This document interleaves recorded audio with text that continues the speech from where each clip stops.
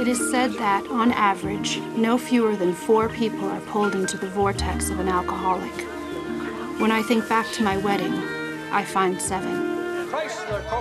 I was marrying Bill Wilson, the man of my dreams, and we were going to start a family.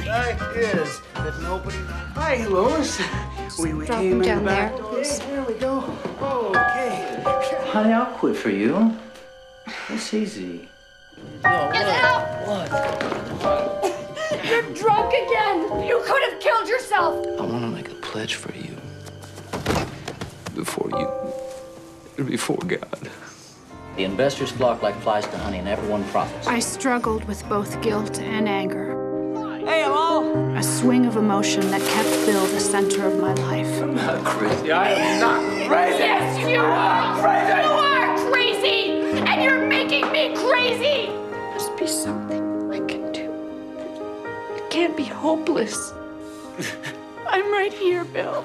I'm right here. I feel free for the first time in my life. I can't tell you how wonderful it is to talk to someone who understands me. You and Bill have done more than you could ever know. God grant me the serenity to accept the things I cannot change, courage to change the things I can, and wisdom to know the difference.